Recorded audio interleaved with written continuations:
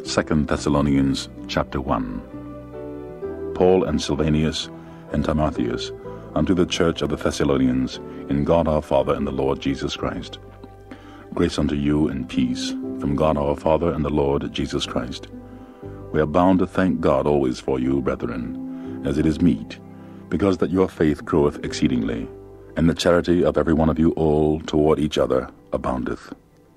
So that we ourselves glory in you in the churches of God for your patience and faith in all your persecutions and tribulations that ye endure,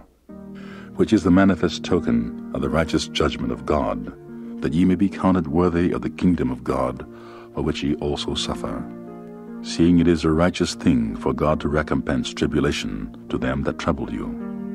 And to you who are troubled, rest with us when the Lord Jesus shall be revealed from heaven with his mighty angels in flaming fire, taking vengeance on them that know not God, and that obey not the gospel of our Lord Jesus Christ,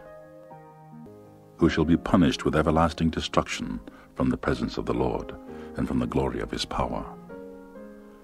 when he shall come to be glorified of his saints, and to be admired in all them that believe, because our testimony among you were believed in that day. Wherefore also we pray always for you, that our God would count you worthy of this calling,